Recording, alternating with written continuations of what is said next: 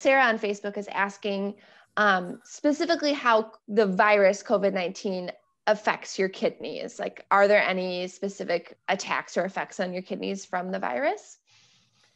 As we're looking at individuals who have been exposed to COVID-19 and who've had it, it's primarily a respiratory illness.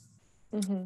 As they go through, as their body is going through those intense fevers, that respiratory illness, all of the blood pressure changes, all that, there can be changes in the kidney function, almost like a shock or an acute kidney injury.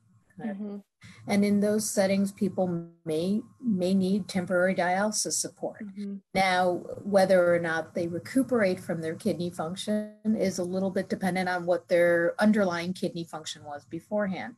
If someone had fairly normal kidney function, they have a much better chance of recovering from an acute kidney injury. Somebody with advanced kidney disease, that may be the thing that tips them over into ending up with that. In terms of, are there other injuries that are happening to the kidneys? That is, information is sort of being collected as we go through this experience, and we're at some of the biopsy results that are coming from different institutions, and there's been a lot of sharing of information between the healthcare institutions in terms of what they're seeing, what works, what doesn't work.